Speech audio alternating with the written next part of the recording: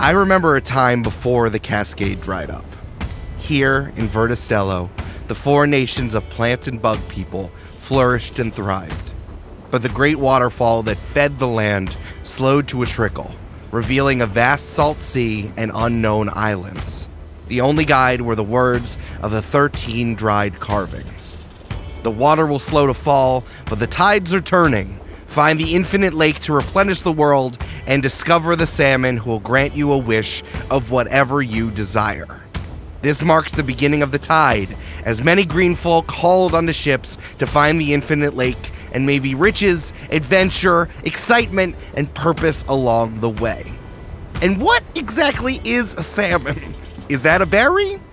That was 50 years ago, and the tide rushes forward ever still. There are many stories caught on the wind between sails, but why don't we hear just one? Of a butterfly gunman with clipped wings, a ripened and explosive piece of produce, and a witch made out of tea. This is Join the Party Campaign 3, The Rising Tide. I'll sing you a song that all green folk know. Until the water falls home. That only began 50 years ago. Until the water falls home. We seek the deep lake and a wish-granting salmon. Until the water falls home. So hoist up the sails and load up the cannons. Until the water falls home. A rush on the tide, sail through the cascade, an adventure of ships, a ceaseless parade. I dream of roots buried in the deep alone, but we can't well sleep till the water falls home.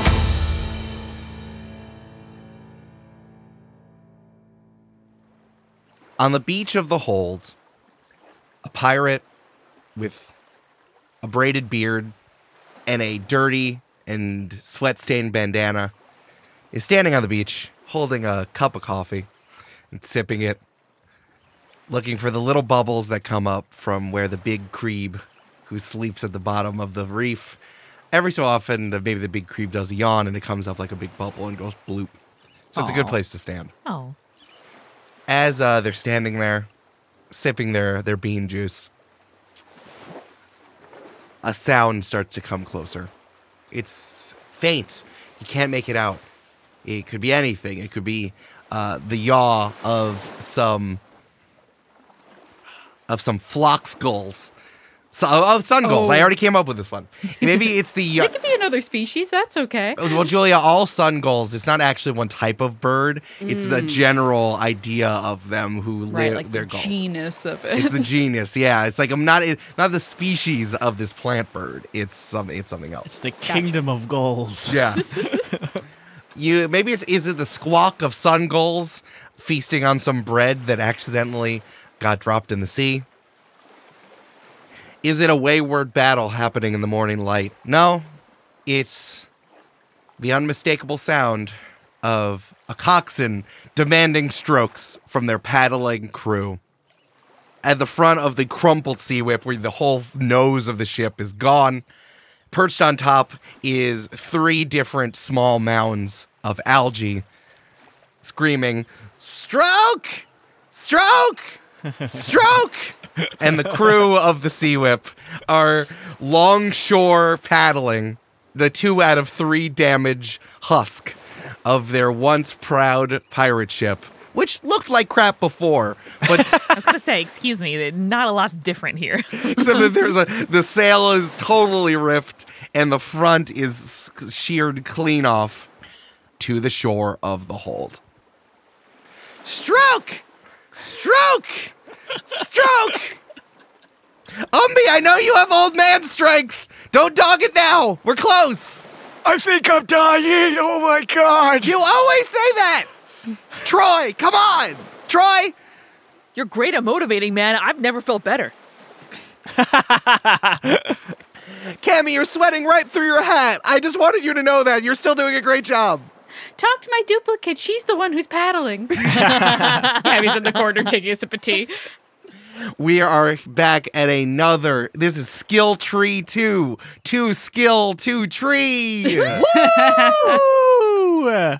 We've made it to another downtime episode here at the wonderful Hold. We have a lot to deal with here, but first, I would love a chance for the players to come to our new branded segment by Mage Hand Press called Leveling Up, showing off more thing from Vault Spire of Secrets, The players have joined the party, level up from level 3 to level 5.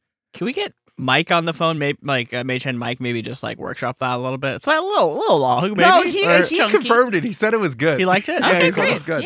Yeah. Listen, we get paid by the second, not by the copy. Right, like Charles Dickens. Yeah. Doesn't matter what the words are, as long as the words are there. I also thought that you said a branded section, like a Brandon section. And I was like, Brandon gets his own section in this I know, one? yeah. That's kind of cool. I'm into I did for a it. second too, and I panicked, and I was like, You're like, no. oh, what do I have to do?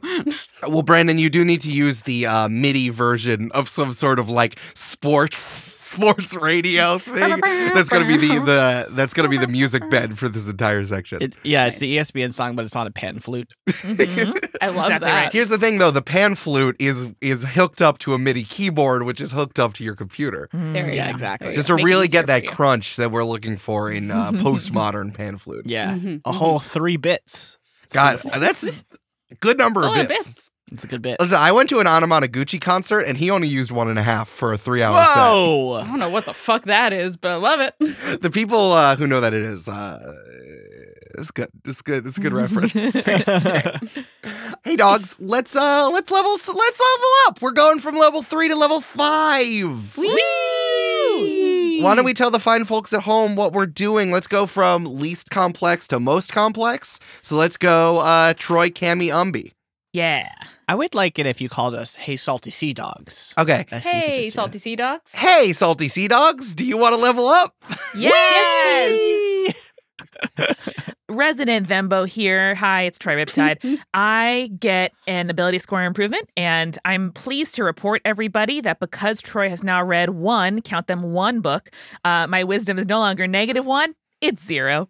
Oh, hell yeah. Well, it's all Yay. those titles of books that Troy also read. Exactly right. So it really yeah. helps. Yeah. And as soon as I read more titles of books, I might get a +1 to wisdom, which would be wonderful for me. You're proving the educational system of the United States, correct? Is like, read books and you'll learn more. Now your Yeah. perception's better.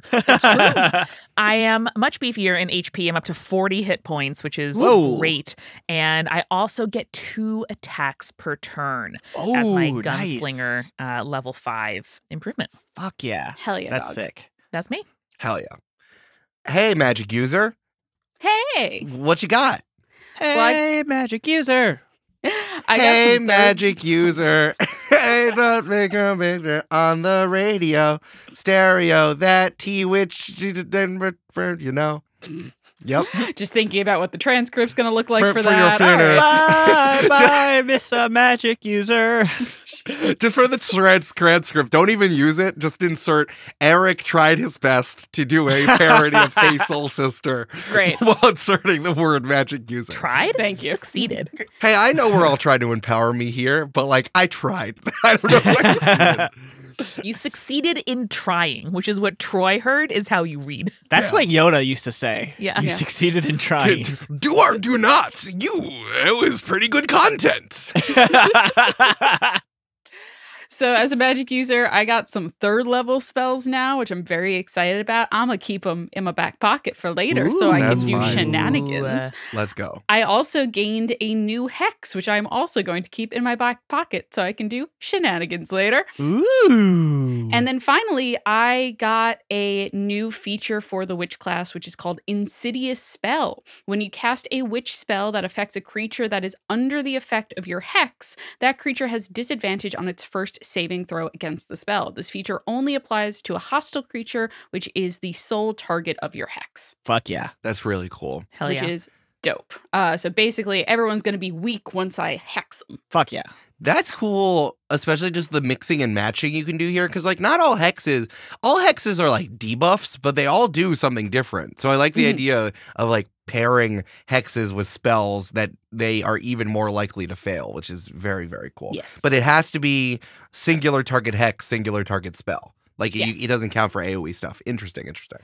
I also gained some HP. I am buffer now, and I've got 37 hit points, which is pretty Nice. good for a little T-Witch. For a Mhm. magic user, yeah. And I, talked to Eric off mic to scooch some of my ability score stuff around and increased my charisma by 1. So now I have nice chunky bonuses to both my wisdom and charisma. Nice. Hell yeah. Did everyone get their proficiency bonus up to 3? Yes. The thing that Nice. happens for all characters going from 3 to 5 is we're leveling up 2 levels worth of HP. Everyone's proficiency bonus goes from 2 to 3, and every single one of y'all get an ASI bonus because that's what happens to PCs at level 4. English as a second improvement. All right. So let's talk about the Alchemist really quickly because I think it's important to know that. Is this an intervention? Yes. Yes. Stop throwing bombs at things. No, Brandon, keep throwing bombs at things. But here's the wonderful thing about The Alchemist is, and I'm doing some commentary on behalf of our good friend Mage Hand Mike over at Mage Hand Press, is like The Alchemist is an improved version of the Artificer. I think the Artificer is incredibly complicated and overly annoying, but there's a lot of choice in The Alchemist. Because of that, we are unlocking, now that we're going from 3 to 5, we are unlocking so many choices that Brandon has here that is going to make Umbi the most Bomberman he can. But that's like the vibe, but there's so many different things that can happen to the Alchemist that we're starting to unleash here. That is a good summary. Thank you, Mage Hand Mike's mouth. Spokesmouse. Brandon, excuse you. Spokesmouth. Spoke's Yeah, mouth? thank you. There's a little mouse on Mage Hand Mike's shoulder Yes. who's saying It's all got this. Eric's voice. But Yes. also it's Mage Hand Mike using his spokes mouth to make Oh. to speak. I see via the about- spokesmouse. Yeah. Got it. It's PR. Hi, I'm Tiny Mouse Eric. All right, so all of the characters get an ASI bonus. It's weird. It looks like the dad from An American Tale. Yeah, we're all canonically Jewish. That was not even me. Yeah. Does anybody want some iced coffee? I'm going out for some. Adorable. See, that's the thing that Eric likes is iced coffee. That's true. Can confirm. Seen him drink it. Yeah. And he said, wow, that's good. I like this. This is going so great. Okay, so for Umbi, I got a couple of things that I'm going to go ahead and say, y'all. I know this is going to shock you. I'm kind of a little bit leaning into support here a little bit. What? What? I know. What? I know. I can still do a good chunk of damage, don't get me wrong. But let's go one by one. So at 4th level, I got the ability score improvement, which I changed my con and my intelligence. My intelligence is my modifier, so that everything went up. And then I got more HP with a con, which is great. And then I got something called Discovery. Ooh, all right. Yes, discoveries are like, for those of you who've played before, they're kind of like warlock boons, how it's just like an interesting way to level up your character directly with like an extra kind of like ability. There's no other better way to say it. Cool. So the first ability, sort of discovery ability thing I get, Amanda, I'm going to need you to hold on to your chair. Okay, I'm holding. This is called Explosive Missile. Whoa! As a bonus action, you can load one of your bombs onto the head of a crossbow bolt. Instead of its normal damage, this bolt deals damage as if the bomb has been primed and thrown, but it doesn't have a blast radius. Only one of your bombs can be loaded on the bolt at a time, and you can't fire an explosive bolt at the same turn you throw a bomb. That's me. You now have bomb arrows. Yay! Yes. Yes. So we discussed this a little bit, but it turns out it was right goddamn in the fucking book. Yup. It's almost like Mage Hand Mike made both of these classes and foresaw that maybe they could pair up. Hell yeah, dog. And the best thing is that it's a bonus action, so I can load up your arrow and then on my turn throw a bomb as well. Yeah, here's the interesting thing about this is that, like, if Brandon wanted to put, or if Umbi had a crossbow, he couldn't shoot and throw at the same time. However, nothing in the rules say that you can't load up someone else's crossbow bolt and then toss your own bomb. Yeah. And we're gonna figure out the action economy of like priming bombs and stuff like that. I'll have to figure that out. I figured this out because I was reading it and I was like, shit, have I supposed to have been priming bombs on one turn and then throwing on the second one?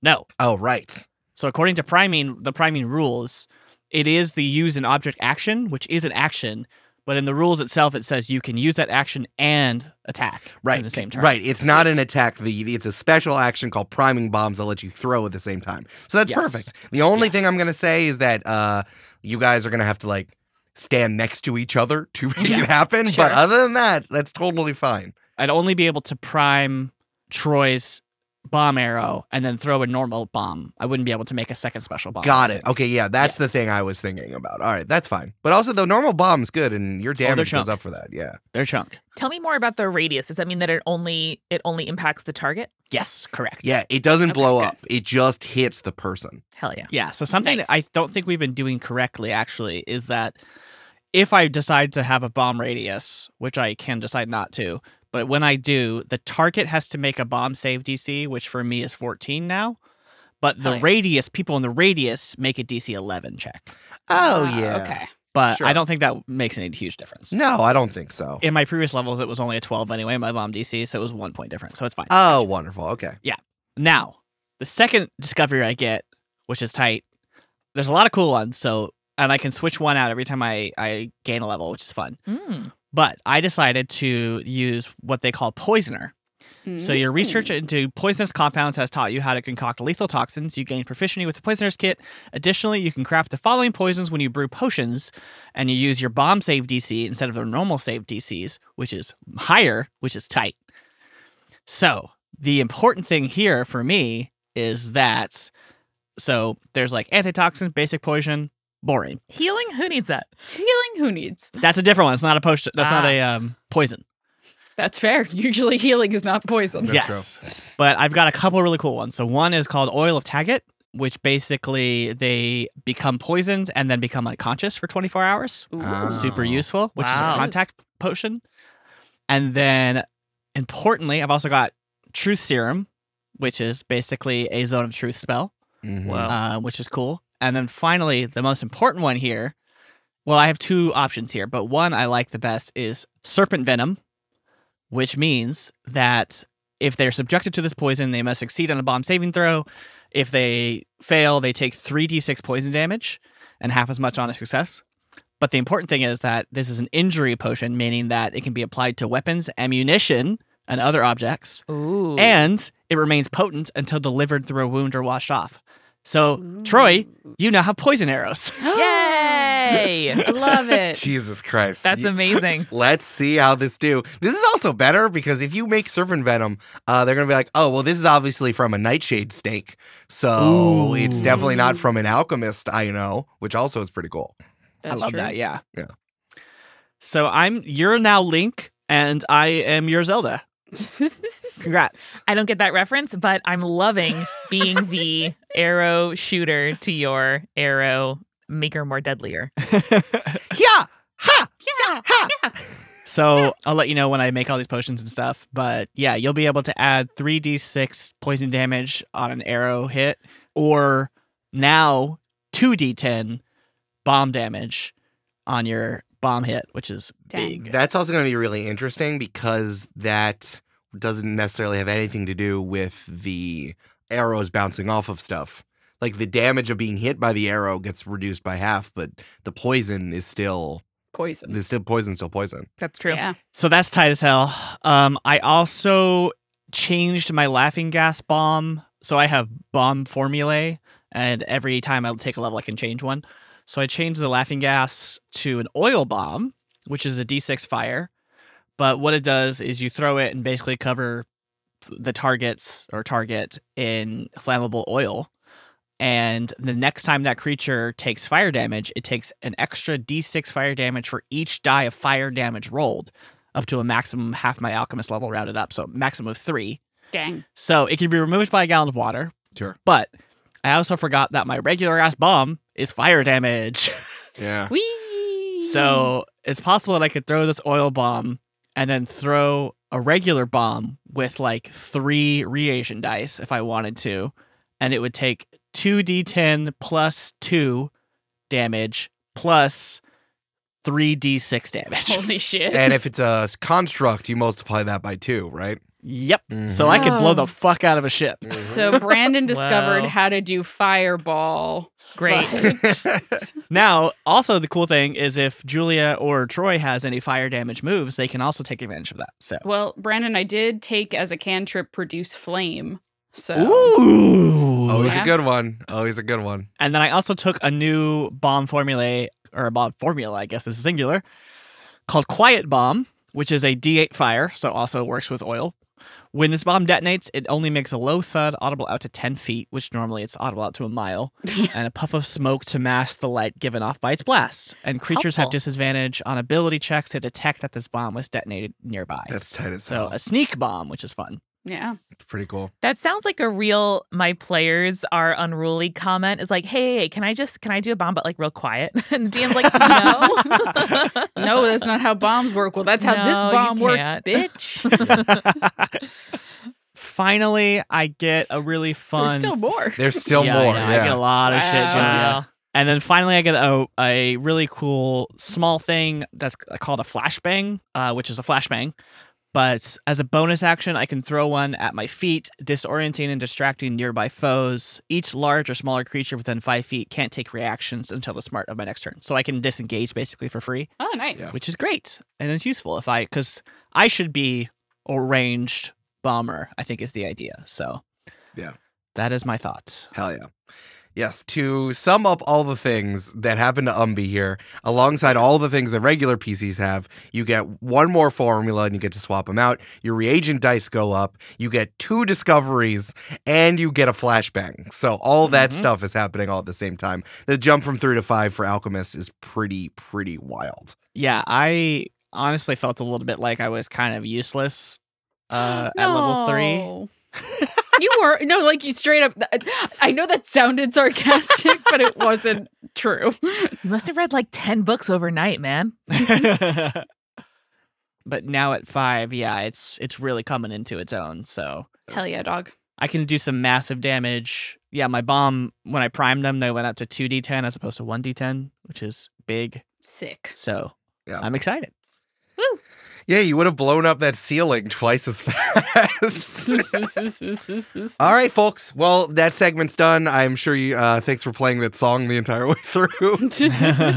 Well, it seems like we have some stuff to do over at the old skill tree. Wee. Wahoo! All right, folks. So we got 1 XP that you all get for completing the book depository arc, and I think we're ending up with 3 pieces of amber here.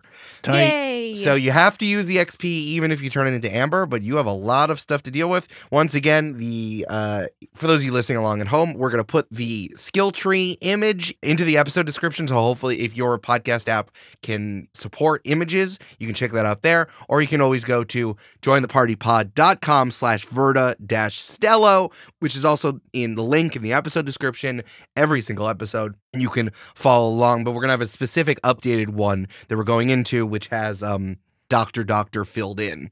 So we have a lot of stuff here. I mean, almost everything is still on the board other than Doctor. You can always decide to give Havana a class level up to figure out what kind of doctor he is. Eric, pirate doctor, please. He is already a pirate doctor, but he can be a straight up medical doctor, a naturalist, something a little crunchy, a black hat, sort of like messing around on the fringes of society doctor, or he can become religious. And of course, we have all the various things here. You can dig and try to find some treasure. You can invest in you can invest in the Sorry. Magnolia Network. If I try to get some, Came out of me. No, there are plenty of ways to dig. You can invest in the Magnolia Network, which is Every time. Every time. which is where a husband and wife Magnolia flower team starts to do some interior and exterior decorating on the hold. You can start to drop the hammer and become the lords of the manor here on the hold. You can invest in monster wrangling, of course. You can invest in the Putts and Puppets Pirate Palladium. And get the putt-putt golf and the putt-putt golf and puppet show. Yeah. Get that up and running. You can invest in the ship by making it ship shape, or you can unlock some backstories of NPCs we met here on the hold. And as always, you can give Aurello some amber to try to get some stuff done, but that doesn't need to happen specifically at this time. It's not part of the skill tree thing, but you can do that in general.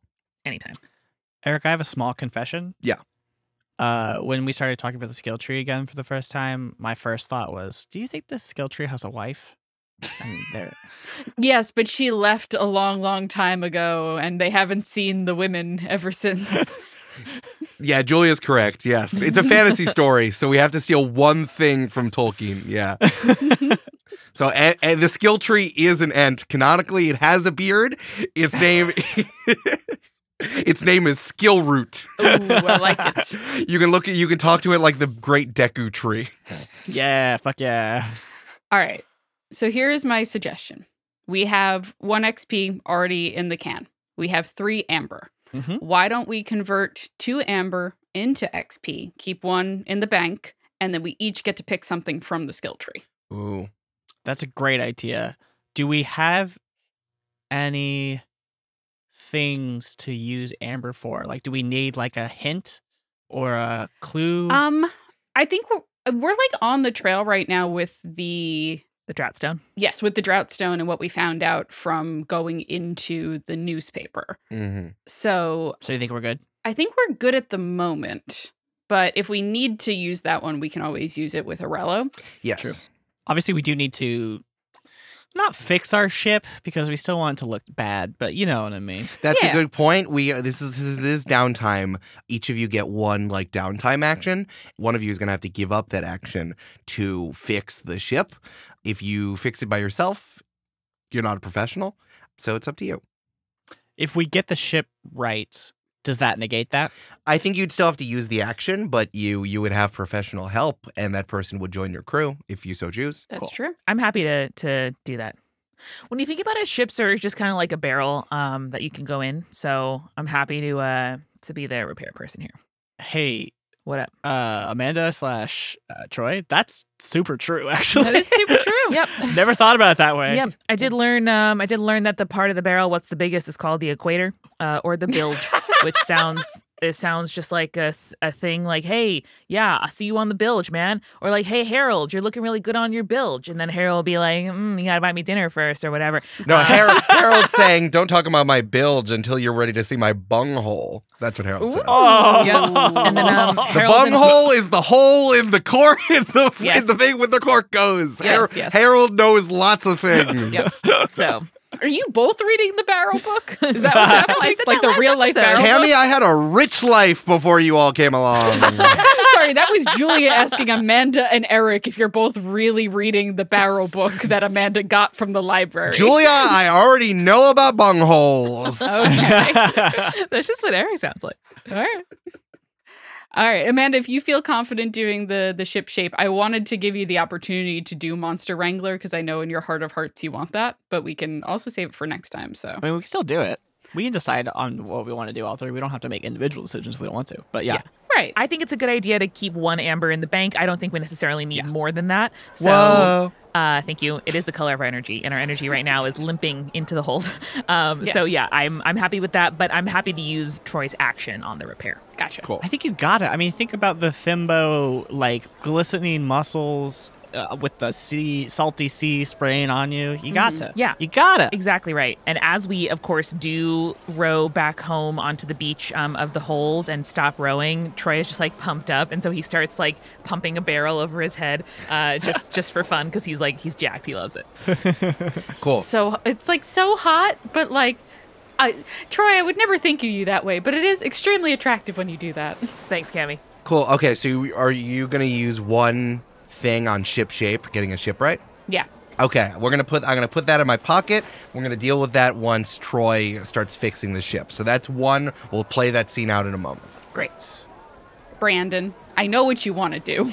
Well, I know what I want to do, but that's not really like pressure. Brandon, You should. do Brandon, it. we're doing one practical. You got to treat yourself. We need to do it. Well, let me Brandon, think. I stole a bunch of amber so that you could dig. This is what I was thinking of when I did that. Thank you for thinking of me, Julia. That's very kind. Thank you. Yeah, the things that I think that would be fun / good to do would be Monster Wrangler, backstory or Doctor, right? Yes, but you want to dig, Brandon. But I do want to dig, so... There are 6 different times you can use dig. So if you want to knock one out, do it. You still have 5 more chances to do it. Right. And it stays. I don't replenish this table. Okay. So if you want to knock one out, you should. Brandon, you should do it. What does a diglet sound like, Eric? Diglett dig, Diglett dig, Diglett trio, dig, trio, trio. Yeah, use Julia's. Wow, Julia's spokesmouse has laryngitis. I'm going to use all 3 of them at once. Great, love it. I was going to then do, in order to say that I was going to do that, I was going to do the diglet sounds, but y'all did it so perfectly, so... Oh, thank you. I'm going to do dig. I'm going to dig and roll, baby. All right, let's do it right now. Let's see what happens. Go, Brandon, go, Brandon, go, Brandon, go. No whammy, no whammy, no whammy, no whammy, no whammy, no whammy, no whammy, no whammy. 4. Can we describe the scene? Yeah, please. But what does this look like? Yeah, where are you digging, Umbi? Umbi shows up in this fucked up ship and is like, you know what I'm gonna do? I'm gonna go dig. Well, yeah, like, I think we come to the hold as, like, a crew, and Umbi is dying. So I think as soon as he gets close enough to the dock, he drops his oar, like, throws it on the ground, and jumps off the ship without saying a word. Sure. And then you just see him go over to, like, an unexplored region of the cavern and pull out from his jacket, like, one of those collapsible shovels and just start digging.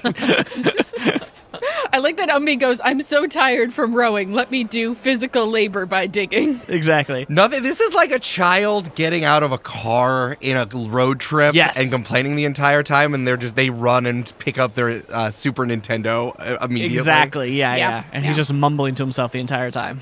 Okay. What is he saying? He's like, just fucking stupid Harold. Just fucking All right, you start digging, throwing sand and silt over your shoulder, and eventually you hear a ding as your shovel hits something metallic. You start digging, you keep digging, and you see a full treasure chest. Ooh. Classic treasure chest. Brown with metallic, like brass fastenings, I guess is the word. Yeah, what do you call those? Yeah, let's say adornments. Guys on a barrel, it's called a stave, but I don't know about chests. Wow. See, Amanda's joke was too good. Now we have to keep in me not knowing how to describe I a chest. Yeah. Amanda, how long is that book that you're reading? 841 pages on my e-reader. What? Oh my god. It's so many pages on barrels. Eric, you can say like rivets or hoops. Okay, great, yeah. Listen, classic chest, like brass rivets, big lock on it. You pull it out. You see Umbi sort of like, again, like block people out from view, like basketball style. So he's like, this is my chest. No one fucking touch it. Yes, it does have a lock on it. Well, obviously I don't have a key. So can I take the shovel? Oh, what am I thinking? Can I just throw a bomb at it? Yeah, God absolutely. damn it, Brandon. Absolutely.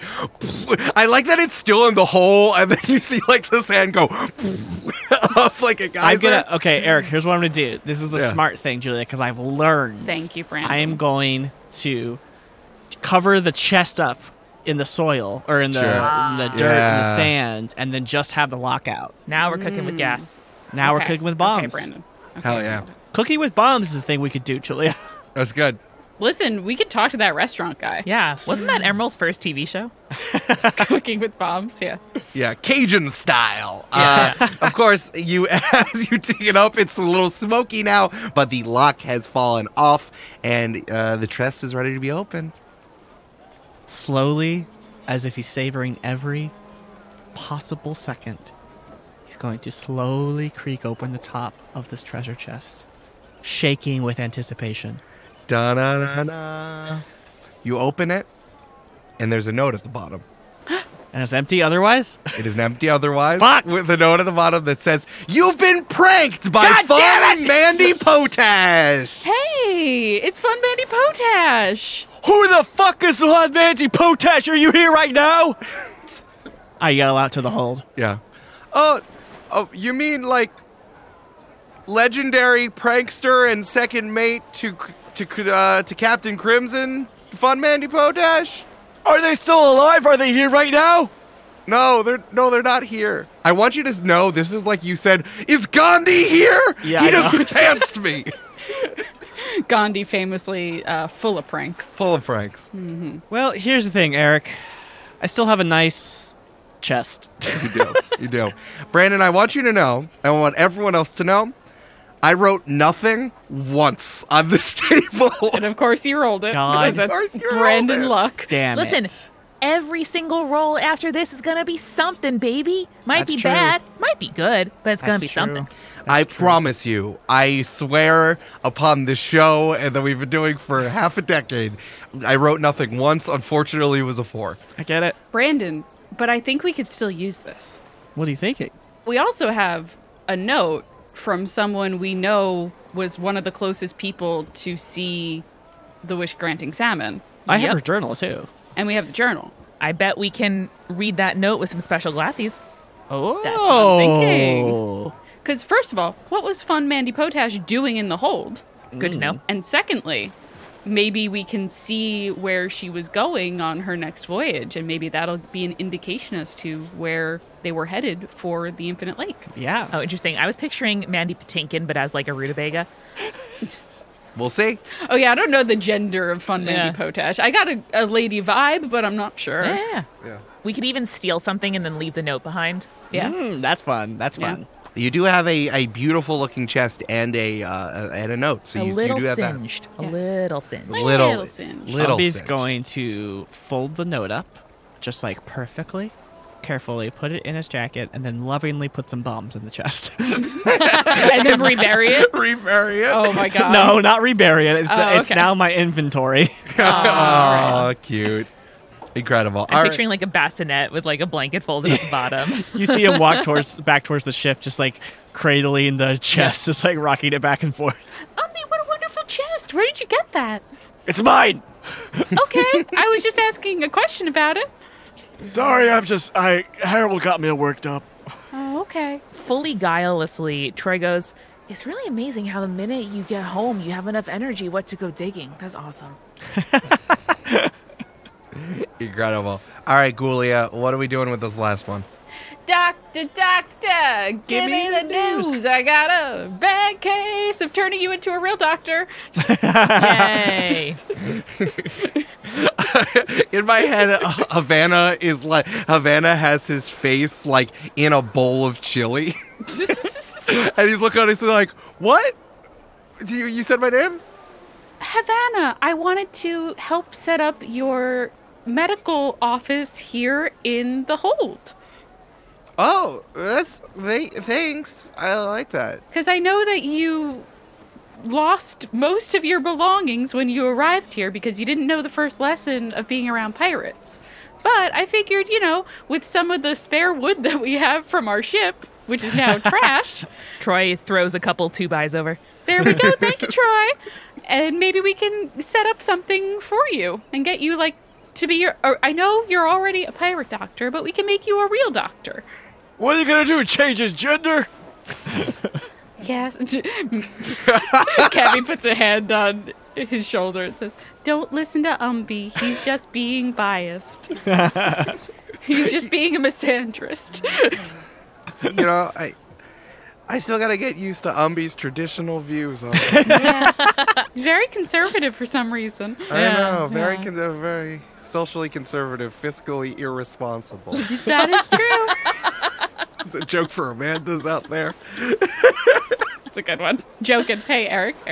Joking. Thank you. Sure, okay. What subclass do you want to level up Havana? Oh, I get to pick it. Yes. Interesting. So once again, we're reviewing medical, so he'd be a straight up doctor. It's the most vanilla, but also it does make him a little bit more, vanilla to say in so many ways. He can be naturalist, as he'll be kind of crunchy, like using figuring some of that stuff out. Religious is that he finds God, and he'll become have some cleric bent to it, or he can be practicing the dark arts using some real messed up doctor shit.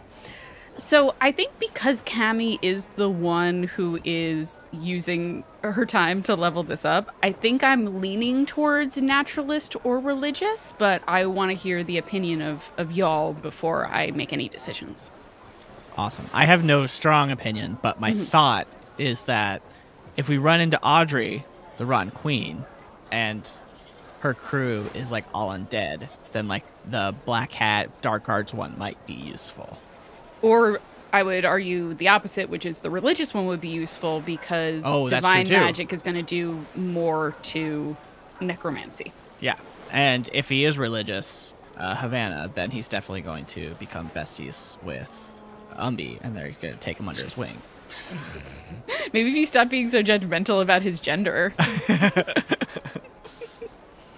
Amanda, do you have a strong opinion about which route to take? You know, Julia, I think the funniest one would be either religious or Black Hat, because if Havana is like here on the sea and sees death for the first time and he's just like, oh man, and either falls like really into the idea of, you know, the planter or, you know, like the god of the open seas, or maybe a super nihilist, which is kind of a religion when you think about it, or Black Hat and is just like, yep, nothing matters, everything's undead on the sea, deep sea creatures are wild, I don't know what's happening out here. Either one of those directions. Okay. I do love those ideas because on one he becomes an emo kid, and the other he becomes like the preacher's wife. So straight edge. So incredible. He's so fucking straight edge. Yep. Okay, here's my pitch to you. Here's the scene that I want to lay out before we make this decision.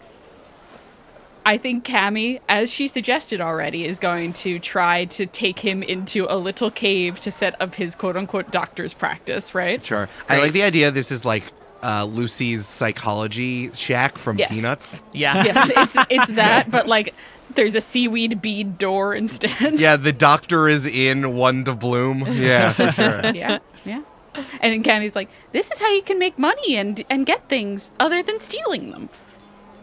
There's so much to learn. Yes, there is so much to learn. You know, when I was raised in open fields, and then the entire time that Cammie is helping Havana set up, they are just talking about open fields religion the entire time. Wow, I mean, it must be nice to like, you know, the thing I always struggle with is that, you know, it doesn't feel like there is, like, I wish there was a scoreboard somewhere of everyone's, he hits a big bong. I wish there was a scoreboard of like everyone's good deeds and bad deeds, because, you know, we're all doing this, and we're all just out here trying to figure it out, and like, I feel like I'm trying to be a nice person, and you've all been so nice to me, and I try to be a good friend and a good green folk, but then like, I think about the guys who threw me into the sea, and I don't think anything bad's gonna happen to them, but like the path is so makes sense, is that if you do good things, you get to be who you are and you get to be better in the next life, but if you do bad things, then what coming to you is coming to you, right? Yeah, and like the best part is like kindness is the greatest thing that one can achieve, right? And so even if you're doing kindness and it seems like a bad thing to some people, it's actually a good thing to other people. Says the pirate who steals things. Yeah, because those people don't need it, but I do. Or people I love do. Yeah, and then if things are working out, like you can be you're like a, I don't know, a soldier for justice, making sure that people get what's coming to them or what it is. Kinda, yeah. Do you have like any? I know you're not part of the path anymore, but do you have like any texts or a book or something, or a pamphlet I could look at? I have some work by Dr. Radish. Would you like some of that? No, I meant like, does Cammie have like an old, you know, like even as lapsed as you are, do you have like an old Bible that you keep under your pillow? Like I'm thinking about like in Vietnam, someone has like an old soldier's Bible that they still have. Do you have anything like that? Eric, Dr. Radish's new King Radish No, Bible. absolutely not. No. Can I roll for that, maybe? I just want to know. What do you think? I'm going to roll for it because I don't know. Okay, sure. Well, I got a 5. It could also be in the like junk drawer of the hold. where, Yeah. somebody had a copy of it somewhere. Where we found the Big Book of Barrels. Like the Book of Mormon in a motel. Yeah. Yeah. Whatever you Yeah. think. So I think Cammie's like, I don't, but I did see a moldy pile of books over by the big clock. Maybe there was a copy in there. There's this cardboard sign that says, to go to the book depository. On the- It's like, oh, we were supposed to pick this up. Damn it, they're gonna be so mad. It was on the way. Jesus. Okay. All right. Yeah, I'll look for that. You gave me a lot to think about, Cammie. Yeah, just remember, everything we eat is also the same as us. Huh. Oh. Yeah. Ow! I dropped a hammer on my foot. Oh no!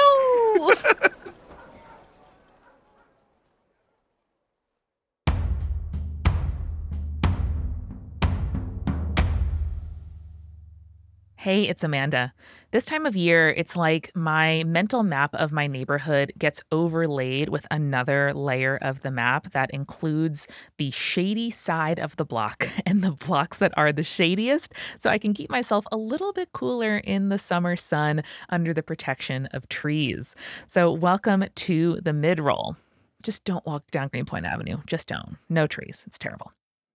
Welcome to our newest patrons, David, Stoat, and Jason. You have signed up for so much goodness by becoming patrons. You get party planning every other week, which, hey, guys, by the way, the one-shot derby Bronte party, Battle of the Brontes, aka, is happening this Friday. It's coming 4 days from now. You don't even know what you're about to get. Oh my God, it's going to be incredible. And all patrons are able to hear it. We're going to have a preview, of course, posted to the main RSS feed, but you gotta be a patron to hear. So go ahead, become a patron, be like David, be like Stoat, be like Jason, and hear the full-length Battle of the Brontes video or audio podcast. Yes, that's right. The video is available for all patrons because y'all helped us make this one-shot derby happen. Join today. Listen to the Brontes. I promise you're going to love it. Patreon.com/jointhepartypod. Or actually, if you've been waiting just for an excuse to join the Patreon, and the excuse is that you want a mean Victorian child to tell you to do so, here we go. Don't be a dick. Join the Patreon. Patreon.com/jointhepartypod. Fuck you. This week at Multitude, have you ever wondered what life would be like on a planet different from our own, or how writers create your favorite fictional worlds? Lucky for you, the absolute best communicator I know, Dr. Moya McTeer, is here to teach you all about it. Astrophysicist and folklorist Dr. McTeer explores fictional worlds by building them with a panel of expert guests, interviewing professional world builders, or reviewing the merits of worlds that have already been built. There are close to 75 episodes available of Exolore, totally for free, totally for you. If you are looking for a road trip listen, Exolore is fabulous. You should really check it out. Search for Exolore, it's like the word explore, but with an O instead of a P, in your podcast app, or go to exolorepod.com. We are sponsored this week by Quest Chest from Bookwyrm Games. This is a fabulous maker of modules and TTRPG accessories. And right now they are running a Kickstarter for a Quest Chest. That is a system-agnostic TTRPG module packed full of physical props, puzzles, narrated voiceover, music, and more. So it's both a physical and digital item, okay? So the Quest Chest involves a full module with several sessions worth of content. You can run the first 4 sessions independently or tie them together since there are narrative through lines. The physical props that this includes have like wax-sealed letters, metal coins, maps, even scented candles, and tea. And I really appreciate all the sensory engagement that this comes with. The chest's digital components include fully narrated voiceover, custom music, and statted out encounters for D&D, Pathfinder, and Powered by the Apocalypse. So no matter what game system you are running, you can make it work. So listen, go to bookwyrmgames.com, that's bookworm with a Y, BOOKWYRM, games.com, to back the project or buy the previous 2 Quest Chests, along with the dice, accessories, and even D&D candy that they make. That's bookwyrmgames.com. We are also sponsored this week by 20-Sided Store. This is our friendly local game store who want us to remind you that it is a great time of year to support friendly local game stores near you, especially all of the LGBTQ plus makers whose work is highlighted in these stores. You can go ahead and buy zines and accessories and all kinds of games made by LGBTQ plus creators. I know 20-Sided Store has a fabulous Pride setup. They have a table. They have all kinds of ways that you can find out about more games, accessories, and zines made by queer folks in your neighborhood and across the world. They have so many wonderful things in store, and whether you are going to the local game store near you or, hey, great news, you can also just order from 20-Sided Store and they'll ship it right to you, packed right here in Williamsburg, Brooklyn. Go ahead to 20sidedstore.com. That's 20, the word, sidedstore.com, and use the code PIRATE for 20% off your order online. Or if you visit them in person, hey, it's a great idea. You should get soup dumplings at M Shanghai next door afterward, but just mention Join the Party for 20% off. This show is also sponsored by BetterHelp. It is so easy to get caught up in what everyone else needs from you and not take any time to think about what you need from yourself. I have given myself the assignment of doing something 2 nights a week. That last week I went for a traditional Irish music night at a queer Irish bar that opened in my neighborhood, which is incredible. Other times I'll go to a different place to read. And I know that I need that time to myself, by myself, to explore the city, to just be out of my own head, to read or look around or go to art or see a movie. And it's a thing I know makes me best for myself, but also to show up for the people around me. And it's just so easy to put that last on my list and do everything else for everyone else until I'm exhausted at the end of the day. But therapy is where I get reminded to do those things for myself. And when I could not access therapy near me, which wasn't available, which wasn't affordable, I couldn't find anybody in Brooklyn who was taking new patients, which is crazy. There's millions of people in this borough. I was able to use BetterHelp.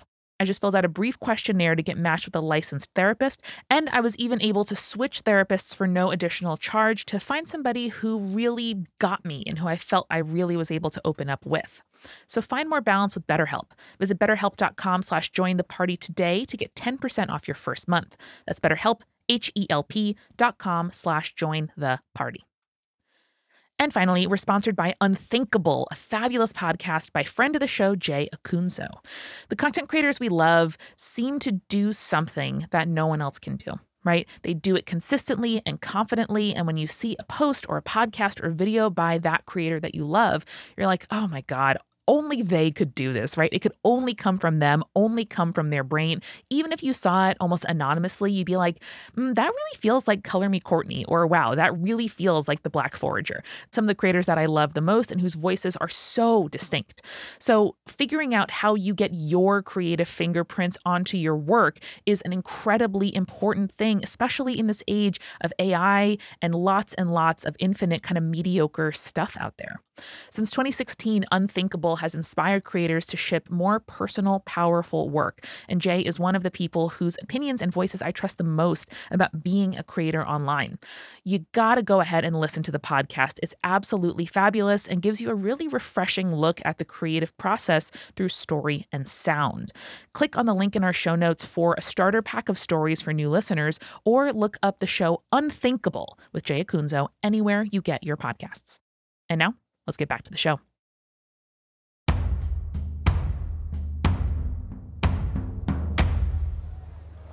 I was thinking about earlier when Eric said that there was a piece of bread in the ocean that fell off, and I was like, that means that someone's body was ground up into flour, made into bread, and then buried at sea. Yeah. It's fucked up, huh? Yeah. Yeah. So I don't think about it. You know, that's just my main thing, is if I don't like think about it, I just don't think about it. Then you don't have to think about it. Smart. Incredible. You're a wise youth. All right, folks, let's do our actions here. We're going to do Troy's scene first of rebuilding the ship, but I would love to hear what else, what are the 2 other things you want to do? Eric. Mm-hmm. I'm thinking about those spider silk sails that the Tessie the Storm's crew had when they were attacking us in the combat. Sure. Is it possible that some of that ripped off or something while we were in combat? Let's roll. Yeah. Yeah, I rolled a 19. Absolutely. I think that when you were super close, when with the shape water stuff, I think that maybe the sail broke off. One of the smaller masts might have broken off in the moment, and that can definitely break off because I also want to be the aubergine again. So I'm also down with that. Yeah, Thank for you. sure. I'm glad you knew exactly where I wanted to go. Absolutely. So I think Cammie is going to take some of that spider silk sail and also the giant T-shirt that Havana Tropicana got them, and I'm gonna bring it to Aubergine. Okay, wonderful. That's good. And then, does Umbi want to look through the glasses? Oh, yeah, that's fun. I'm also going to make some potions, but yeah. I like that you idea. can still, you'll do that anyway. You get to do that in That's between sessions. downtime stuff. You Yeah, don't you even get have to do say that it. anyway in between stuff. Yeah, I think he's a little nervous, but I think he'll... Yeah. It's like, it's like when your grandpa gets on TikTok for the first time. Yeah. He's like, Well, excuse me. I guess. Yeah. Hell yeah. All right, well, let's start with Troy, because I want to, let's get Amanda being buff. Playing Sexy. it with the boys. Just Troy hammering a 2x4 into the ship. Yep. Troy has tied his tunic around his waist. All kinds of onlookers on the edge of the hole just watching as they're in the dry dock fixing up the ship. But yeah, no, he's going to take direction from Harold and, use the sort of stash of extra supplies. I think they're going to have some in the actual storage area of the ship in case it's out at sea, but probably in our quarters at the hold have all kinds of, supplies sort of stashed in there in case something like this were to happen. For sure. I like Harold. Harold is still like pulling themselves together after being blown up by one of the cannonballs from Tessie the Storm's crew. I think Troy's splashing him to keep him like moisturized. Yeah, for sure. I love the idea that Harold's like on a beach chair on the side, just like laying out and convalescing and all the pirates are like, woo, Troy, woo. And I think that Troy, as you're doing this, you don't know what you're doing, man. You just just vibing, nailing some nails, boarding some boards. You can clearly see daylight through the side of the ship. It's not watertight, but Troy's having a great time. He's trying, and that's important. Yeah, chatting with Harold. Yeah. One of the other pirates is like, Troy, you look hot. Get in the water. Oh, thanks, man. Bros make sure bros hydrate, Yeah, for sure. You should take off your shirt when you get in the water. That's a good idea. I don't want him to get wet. I only got 2 shirts. You're the best. you should get more shirts. No, shut up. Get less shirts. Get rid of all your shirts, Troy. What if I'm chilly? Just wear a jacket and no shirt underneath. That's hot. Yeah, no, I agree with that. Whoever said that was a good idea. Oh, yeah, think about that. Yeah, for sure. Yeah. Troy, can you get in the water? Can you get in the water? Yes, exactly. Troy will get into the water, grab a little bucket, make sure Harold's moisturized, and then dip into the water to cool down. In my head, this is also like you unfurl your wings. It's like glittering in the sun and the water and It's everything. a real anime moment. Sure. Yes. Yeah, Yes, like it there's is. cherry blossoms behind. Exactly. Well, because I'll be out in the sun doing all the repairs, I think this is a great time for Troy to, unfurl his wings, make sure they're all washed, inspect them for damage, all that good stuff, and then leave them out spread wide to dry as he's reclining in the water. Yeah. As you're splashing around by yourself in the water, you see a little bottle starts to bob off on the shore and kind of just like floats right next to you. Oh. Yeah. Troy picks it up. You look down, Troy, you look in it, and it seems that there's some like bobbing black liquid inside of the bottle and there's a little note inside that's bobbing in it. It seems like it's like an oil skin paper. So it's kind of just still like bobbing inside of there. Huh. Yeah, he'll wade over to the shore, sit down, and uncork the bottle.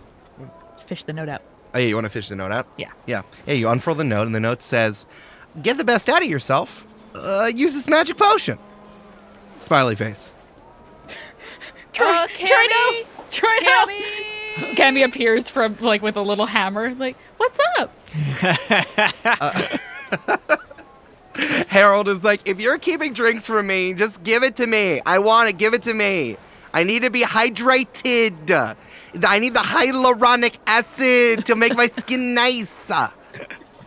Troy splashes water only onto Harold. And No, then, I see the drink you have in your hand. Give it to me. Nope. Troy keeps one hand on Harold's algae body and then hands the bottle over to Cammie and says, Cammie, I know we have not spoken specifically about me drinking unidentified potions, what I found in the ocean, but it feels like a thing that if I did it, you would be disappointed and then have that tone in your voice like, Troy, why would you do this? And I don't want to do that. Harold tries to hop up and grab it, and Harold goes, I'm too weak. Ooh, mystery liquid. I'm going to roll Arcana, I guess. Yeah, roll Arcana. Well, that's a 16, and now I have 4, so that's a dirty 20. That's dirty 20. Damn. Hey, what does it smell like when you create second Cammie? It smells like dirt at night right after it's rained. For sure. Just a real muddy smell of making, I don't know, maybe a simulacrum that can help you out in a bad situation. Yeah, like super earthy and almost floral, but also kind of intense and deep. Yeah, you're getting the same smell from whatever's going on in this bottle. Huh. Well, it smells like shadow stuff. I think you probably can drink it. I rolled a 15, so Harold pushes himself up from their beach chair and grabs it and immediately drinks it. Harold! All right. It's supposed to make my skin nice. That's not what it does. And you see, like, Harold stand straight up, which you've never seen before, because Harold's usually kind of just, like, in a lump, like, of algae, just, like, very wide. Harold's 12 feet tall. Yeah. Yeah. Harold is, like, a square 4 by 4 feet. Oh, I don't like that. Harold stands stock straight. Their eyes go black.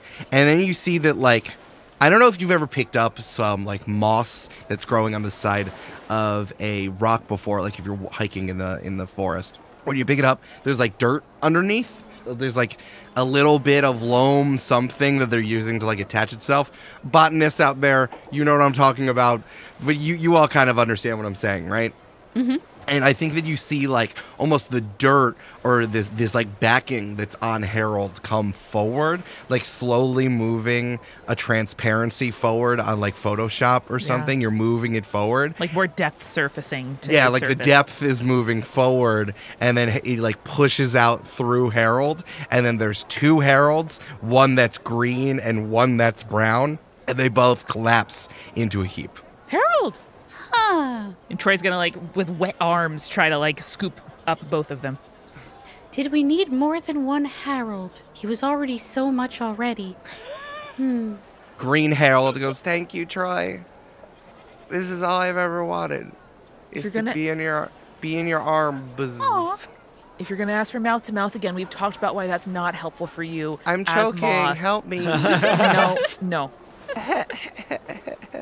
And then the brown Harold goes, "I'm coming to life. Someone breathe air into me. Okay. Using your mouth." Troy gives a little kiss to the forehead of the brown Harold. Hey, this Harold is like brown and silty and like almost like mud and dirt is coming together. And the Harold is like, "Oh, it looks like there's a hole in the ship.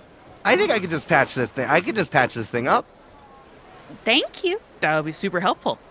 Do you All want right. another kiss? Yes, please. Try kiss him on each cheek. Thank you. And then the silty Harold kind of like bounds over to the ship and then starts pulling it together, like slaps himself on the side of the ship and then starts to pull the whole thing together, like almost clamps that start to kind of molds it into another face. Is like, "All right, Troy, I just need you to hammer some of the wood in there. And we'll get it a little damp so that it has a nice curve, and then we'll make this thing looking nice." Love it. And Troy bounds over to lift up some more boards. And I'm picturing Troy almost like, imagine if you're trying to sort of put the lid on a shoebox and Troy just like plops it down diagonally and then the lid like rights itself and slots in properly. That's what the new Harold is like, fitting each board so that it ends up being watertight. That's also a great question. I think Cammie's going to be like, "Are you also Harold, or would you like a new name?" Oh, that's a good question. I hadn't thought about that. Harold, would it be weird if we had the same name? Absolutely. Pick another one. It's mine. I have a suggestion. Please? How about Siltvio? Like Silvio, but Silt. Let's... And we can call you Sil. Sil. I like it. I'm Okay. Sil, and that's Harold, and we're different, and we're not the same person. Yay! Incredible. So now, bing bang boom, you have a new crew member. This is Sil. Yay! Shipwright, who can help to patch holes in the ship if you have 1 damage, kind of hold it together so you don't have any problems. And also, they kind of will do that while Harold is kind of running the ship. Sil will be doing repairs and stuff on the fly. Hell yeah. Is this a time where I might be able to use an Arcana check, or should I just do that later on this sort of magic that's happening? Sure. What do you think? Well, yeah, give me a check. I like the idea that Umbi shows up and we're like, we have a new crew member. And Umbi's like, I have some questions. I think he's seeing this from afar, and he's like, What the fuck? Am I gonna step on this boat with this new thing? I can't believe this voice is less taxing than Les's. it really is. I don't know why. Well, see, what happened is I rolled the dice, and then it went to the edge of my dice bag, and then rolled back, and landed on that one. So, Brand, you say you have good dice. Why don't you use them? no, you say that, Julia. Well, no, I say, Brandon, are those your good dice? And then you say no. Yeah, but I don't ever change dice. I just have 2 d20s here. Hey, Umbi, what do you think happened here? Oh boy, I think Umbi doesn't understand the botany, the biology of algae, and he's just like, Oh, this must be the natural life cycle of algae. I love that. Yeah, it's just like, algae, obviously. Oh, does, what do you call it? When you just, create a pod of yourself coming off of your head? Mitosis? Yeah, it's just mitosis. Umbi's like, mitochondria is the powerhouse of the cell.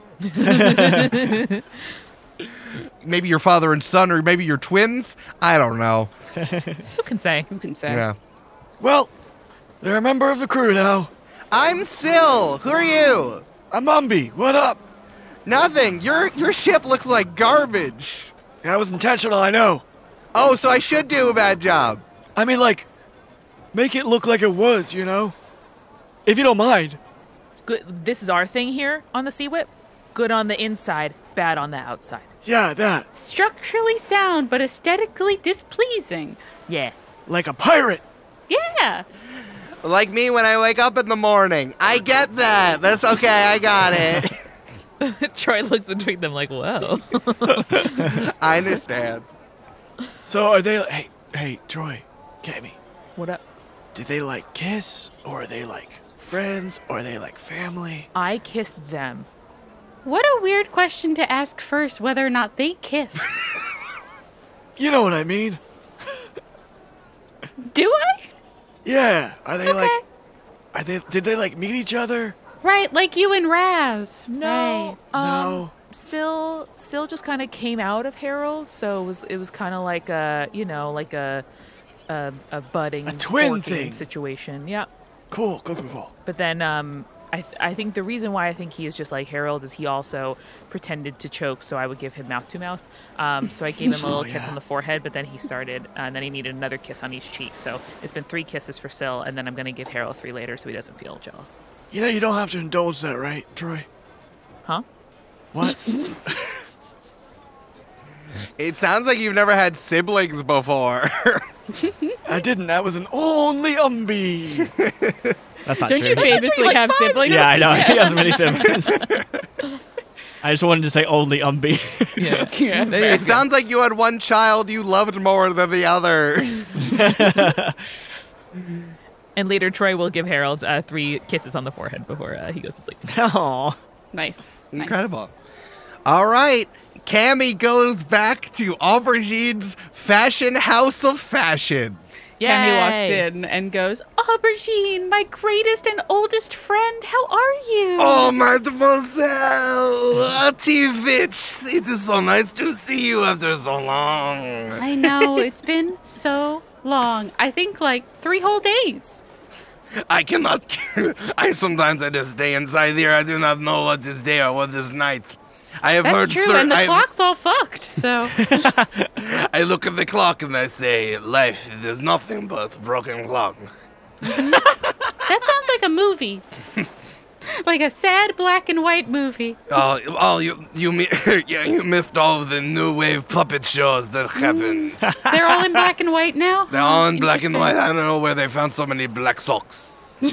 Of course, Aubergine is a director at the Puppet Playhouse. Why didn't we Yes, think of that before? Of course. That's his downtime course. activity. Death in Venice, which is one of the islands in the Great Salt Sea.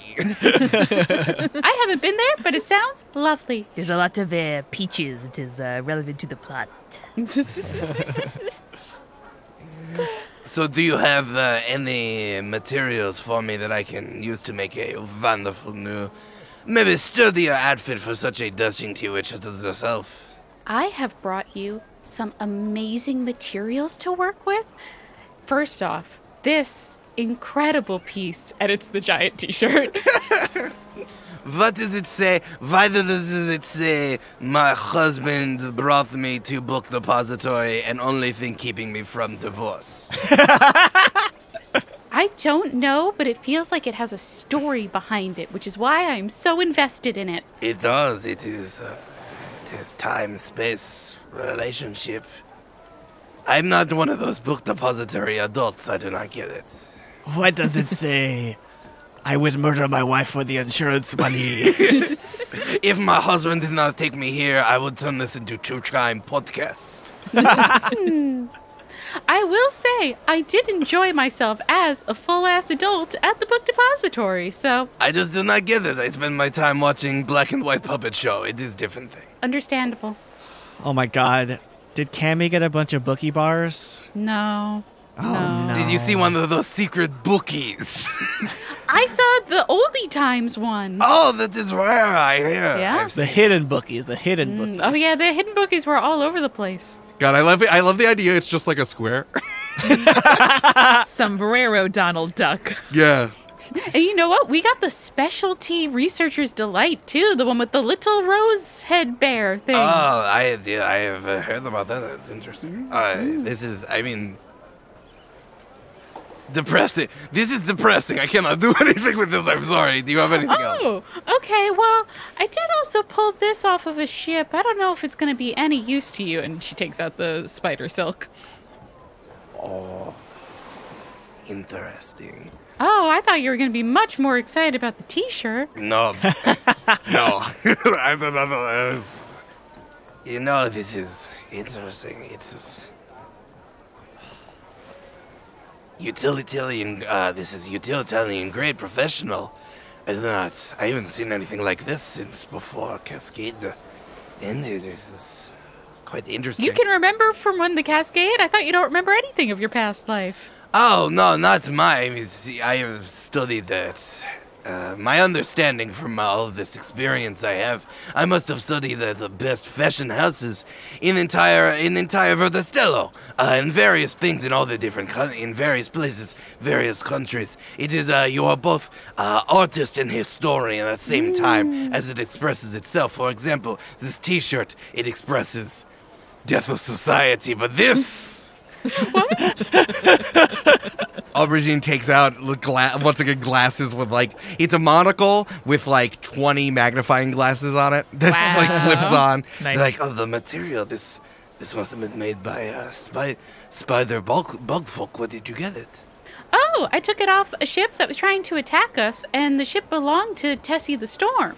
So she was a spider folk. Oh, another reason why I do not go to Book Depository. Incredible. I've never seen someone come back. I think I can make something of this. What kind of piece? You've never seen someone come back? I've never seen anyone tussle with the storm and come back. I like that Tessel, because it's Tessie. Yes, you see, it's the portmanteau to combining two words. It's from word. It's the word portmanteau actually is word. It means Is something it portmanteau? No, it Hand luggage. Yeah, it's mean when you get pulled under the waves and you cannot come out. It's because portmanteau. You are port under the toe. Oh. Yeah. A man falls off the port and is undertow. Yes, Yeah, exactly. exactly. Towed under the port. Yes, I understand completely. What kind of piece are you looking for here? What about a beautiful cloak? Hat. hat. Oh, I have a hat. oh, Do you want me to have a nicer hat? Well, I can improve hat. I thought we were going to say same thing at the same time.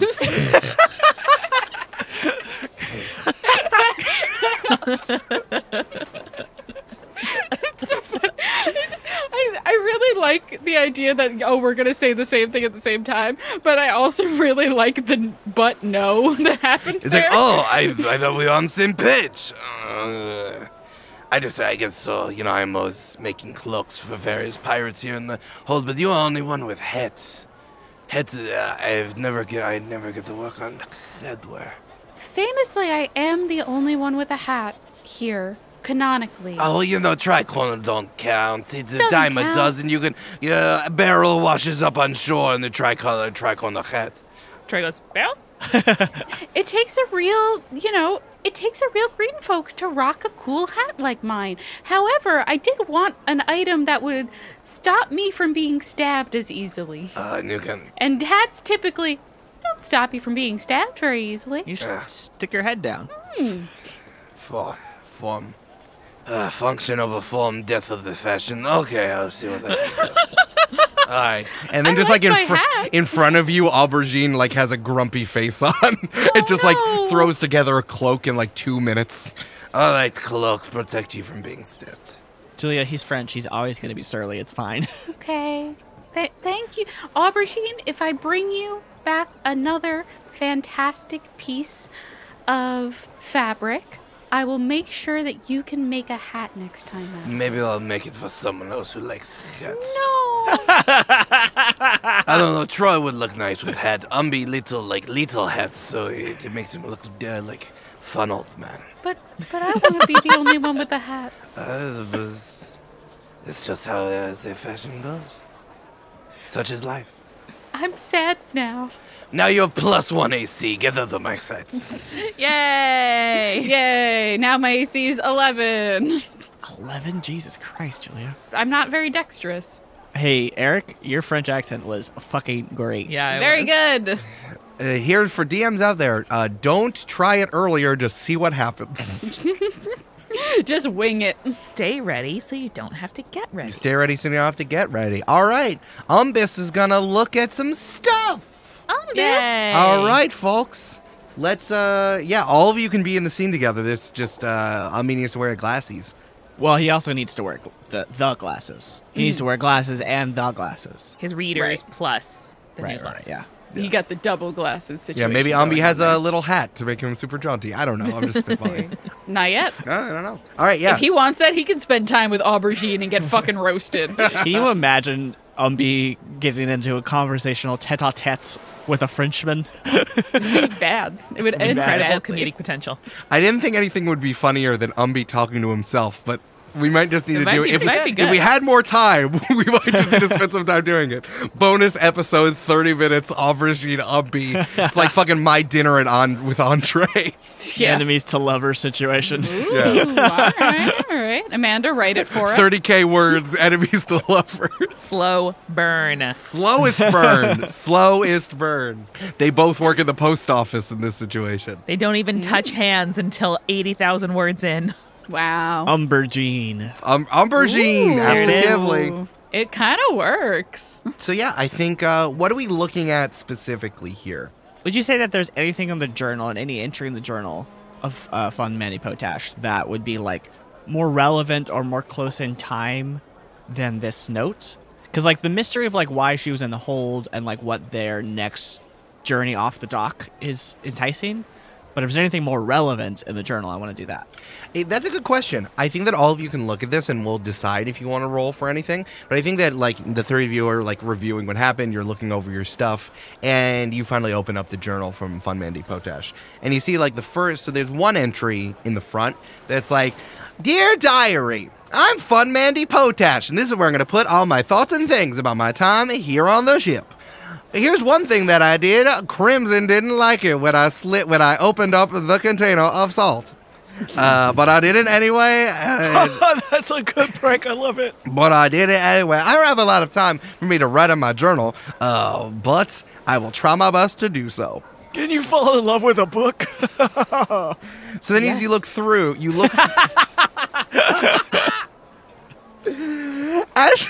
as you continue to look through, the handwriting gets messier and messier and messier. The first entry is the only one you can read. Every word you're like, what does this say? Is this... I get it. Her eyesight must have been failing. Yeah. Of course, yeah, for sure. Or just like, she was writing too quickly. Some of the pages are water stained. There's blood on various ones of them, etc., etc. So I think that the only entry you can read traditionally is this first one, setting the scene that this is in fact a journal, establishing all this stuff. This is not to say you can't hop in. Mm-hmm. However, that's all you can glean from reading it in this way. Yeah. Yeah, probably similarly to how when I jumped into the news article, we had kind of mumbled parts where it had faded. So I think it'll still give us a lot of information if we jump in, even if we don't get the entire picture. You know what I mean? Yeah. Mm-hmm. Correct. Excellent. What do you think, Amanda? Yeah, I concur. I think you can read whatever you feel like. My only thought is that maybe the last journal entry gives us some context as to where they were and what happened when they died or lost the journal, and that could be really interesting. Absolutely. Yeah, that was kind of my thought too. It's just like hopping into the last page. Yeah, should we just try that? Yeah, let's do it. I'm down. Your action, so I think it's your call, but I'm down with that. Okay. Umbi's gonna turn to the 4 of his crewmates now. 5. Oh yeah. 6 Verda, total. Sil, Harold. Wow, we've like doubled our crew. Yeah. Almost. Turn to his 5 crewmates and say, I'm not sure about this, but there comes a point in every old green folk's life when they need to experience what the youth are doing, and that's reading. Yeah. That is true. Do you want some pointers from Troy and I? Because we've both done this before. Yeah, please. Troy? Am I gonna get like motion sick? No, so you're gonna fall in there. You're gonna say to yourself, this is not how anybody described reading, and if they did, I would have read a lot sooner. But just remember, you can always take off the glasses and then you'll be back. So like when you're in there, it is gonna be like you don't have any glasses on, but when you put up your hands to your face like this, and then Troy presses his hands against his eyes and then goes, oh, I can't see, and then puts them on the side of his head, you can take off the glasses and then that'll get you out of there. Thank you, Troy. That was very instructive. Yeah. Mm-hmm. And my suggestion is, the existential fear of being known and knowing where you belong in the universe and, your place there and where you come from? Not exactly. I'm pretty confident. Okay. Well, I was going to say that it's like that, and you just have to embrace it. So, I love it. Okay. Hey, Cammie, I was just joking with you, of course. Wonderful. Wonderful. Sometimes I don't get the joke myself. I just say it, Mm-hmm. Troy's doing a bicep curl with like a log. He doesn't know what you're talking about. Yeah. Yeah. like a mast pole. Yeah. All right. And Umbi puts on the glasses, and a la Dreamy Rainbow, or I guess Blue's Clues. Blue's Clues. Yeah, that's what I was thinking. In all of my notes, I've been writing Blue Skidoo, so yes. Great. Umbi Blue Skidoos into this book. For sure, yeah. You put on the glasses, everything looks incredibly blurry except for the book. So you're jumping into the journal? Yeah, the last page. I assume I'll probably get like sort of an impressionist painting of a thing, but we'll find out. Oh, you're jumping into the last page? Mm-hmm. Yeah, with writing on it, of course. Oh, okay, for sure. Yeah, for sure. Yes, you look down and you see just like these like doctor's prescription handwriting down on the last entry of the journal. So she was a woman. Yes, exactly. As you jump in, you feel like the ground kind of go out from below you, and then immediately you fall on your hands and knees and slam into a small bedroom on a ship. Oh, my hip! For those of you who've been on a cruise before, I think that this could be something like a small bedroom there. Is like they try to make it as bedroomy as possible, but you're like, oh, I'm looking down and it's the wood of a hull of a ship. And it sure is swelling everywhere. Is it like an interior cabin? Yes, it's an interior cabin, correct. Like a full-size bed in the corner with like some incredibly ornate bedspread on it and like 20 pillows. You can see that there's like a cabinet with like all these jewels overflowing on it. And then the way that people throw their clothing on the floor.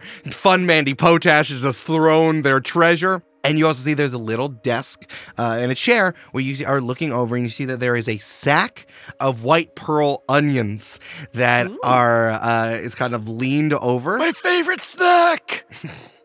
With a tri-corner hat. Oh no, it's a person. With a tri-corner hat cocked over to the side. Jauntily. Yeah, jauntily cocked to the side. A shock of red hair. A cutlass at each one of her sides. And some incredibly dark black velvet boots. As you hear, "Dear Diary, Crimson doesn't want me writing in this anymore because therefore it could be used as evidence if the world government comes and gets me. But I think I'm just cataloging all the things. Good thing my handwriting has gotten terrible so no one can read this other than me."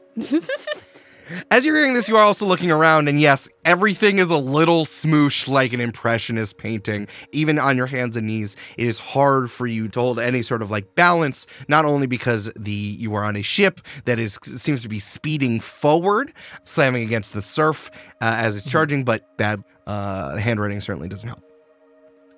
"I'm going to work on my best prank yet, but I'm only going to do that after we find the second key. Kisses, Diary. Love, Fun Mandy Potash. It me." Oh, they found the first key. Ooh. Okay. So they know where the first key is. This is interesting. But you can talk to them. Oh, yeah. You can interact with them. I learned that from when I did mine. Oh, that's true. I forgot about that. Umbi's going to stand up as best he can and announce himself in the room. Hello, I am Sir Umbis of Crimson Crew II. I have come to retrieve the key because we need it. Where'd you get it? Can I have it? This is a great lie, Brandon. Just want to say, Umbi, great at lying. Mandy spins around and turns around to you and says, "I think I know everyone on the ship in my own ship, especially in my own diary entry, and you don't seem like anyone I've seen or pranked, which is how I remember people. So you're going to have to explain to me who you are and what you're doing here." Cabin cleaning crew. Where's the key?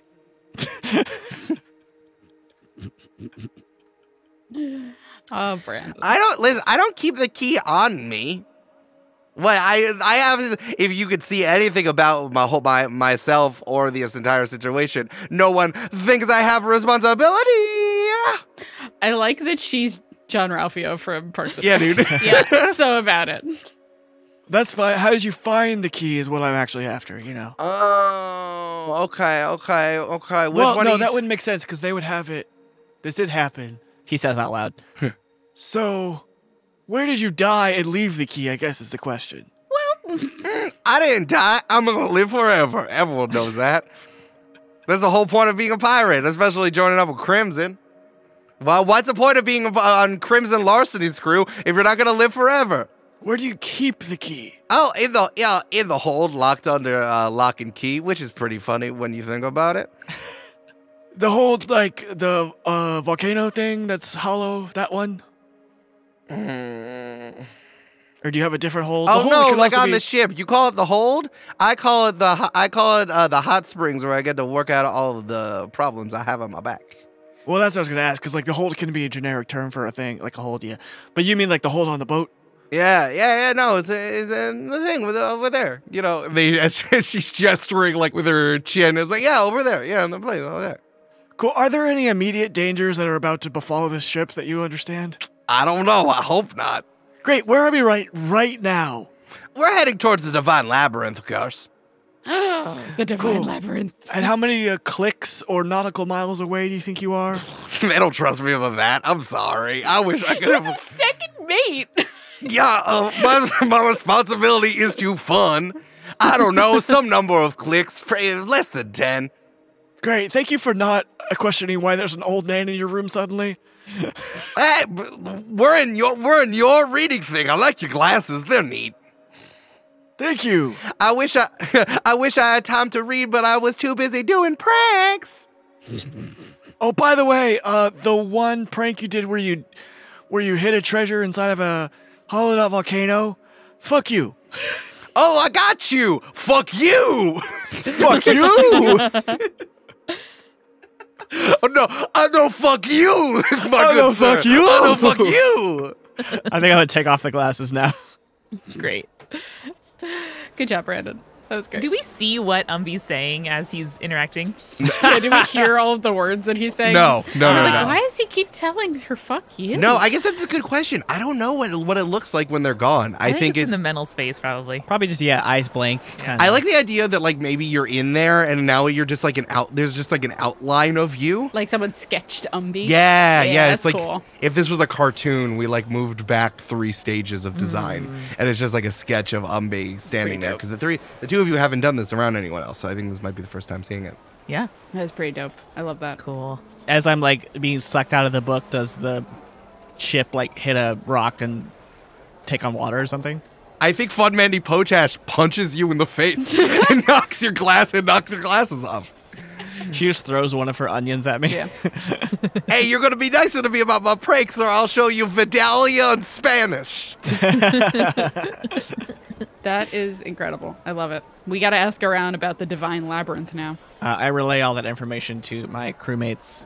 Well, I guess it's, close to the labyrinth, so that should probably be our next destination, I guess. Yeah, maybe we can, when we go to the puppet show tonight, we can ask the rest of the pirates if anyone's heard of the Divine Labyrinth or where that might be. Love it. Yeah. Maybe we should, keep it chill, though, so they don't go there first somehow. Yeah. Or we ask him and kill him, whatever. Or, People tend to listen to me if I talk to them when my shirt is off and then not remember what they said later, so I could try that. That's a Troy? great idea, Troy. That's a fucking great We idea. love that for you. Really Yeah. embracing your energy that you bring to the team. Thanks. Yeah. I think as all of you are going out to the puppet show, and Syl is very confused why you get all of your news via puppet show. Mm-hmm. It's the best way to do it. But why? but why puppets? I don't get it. Because they're easy to make and they express all of the emotions of a green folk. It's high art. Yeah, especially when it's in black and white, like Aubergine directs. Oh, is he direct? Is this one of Aubergine's one again? I hate French films. No, I think this is the Daily News one. Oh, we'll come up with Jon Stewart, who I assume is a bowl of vegetable stew. We'll come back to that.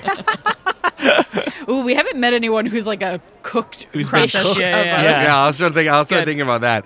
As you're walking up, you see Aurello bounding up to you wearing like a mailman uniform. Uh-oh. And like a jaunty hat with a big feather and be like, sorry, I haven't gotten the chance to give you your mail yet. You've been gone for so long. How is Book Depository Island? I would say better than Eska, where we weren't immediately tried to be killed, but Pretty quickly. not terrible. All things considered, Arella, it could have been worse. I got this dope t-shirt.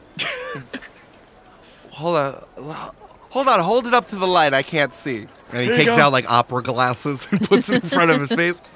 It's like, why does it say my entire marriage's bedrock is on annual trips to the Book Depository Island on this shirt? Because that's my marriage. Ba-da-ba-ba. Ya-da-da-da-da. Ya-da-da. Tip hat. Cammie leans over to Troy and said, I told you they were married. Yeah.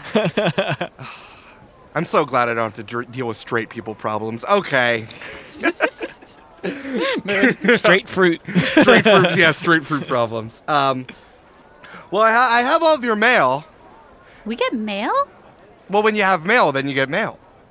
What? Oh. Why have I never gotten mail? I don't have time to unlock the tragic backstory. I'll do it another time. All right, I do have one for Troy Riptide. Whoa. For me? Who is it from, Troy? Who's it from? Aurella grabs the envelope back and says, Troy Riptide, I'm not good at, I don't know if you could tell, but I'm not detail oriented. Thank you. And Troy grabs the letter and is like, it's like listen. I know I make a lot of jokes about books, but like when you think about it, this is like one page of like the book of my life, and it's like it's here, it's like right here, sent to me with my name on it. It's like a personalized true. book. Do you guys mind if I like take like a personal moment and like go like sit over there and like read my first letter? No, do it. Yeah. I thought I was going to get a preview before the puppet show. Fine. Azarella stomps off. What's the point of being the mailman if you don't hear about mail? It's illegal to open it. Come on. Fuck. Classic Arello. And yeah, I think Troy's gonna like hold the letter really close to his chest and go to like, I'm picturing sort of like an outdoor amphitheater, and he's gonna sort of like sit in the back corner and open the letter. Umbi and Cammie just like have a conversation while you're gone. Talking about Star Wars. Yeah. Hey, did you like Mandalorian season 2? I thought it was really good. I love the baby. Puppet-Lorian season 2. I love that little green. I love that little green sock that they use for the puppet. I was just thinking that it was funny that Amanda picked an auditorium because I just pictured a shitty piece of shit Peanuts stage with like 7 logs in front of it. I also thought that, and I think that's we're all talking about the same thing. Yes. It's like a Ren Fair stage. Yeah, absolutely. Yeah, well, he's on the backmost log. For sure. All right, Troy, you want to pop it open? Yeah. All right. You open it up, and it is an invitation. Troy Riptide, for your acts upon the Great Salt Sea, you are cordially invited to the Bullseye Games, held in 3 days' time. Ooh! Bring your shooting weapon and bring your crew. There's prizes to win. Guys, we're going shooting.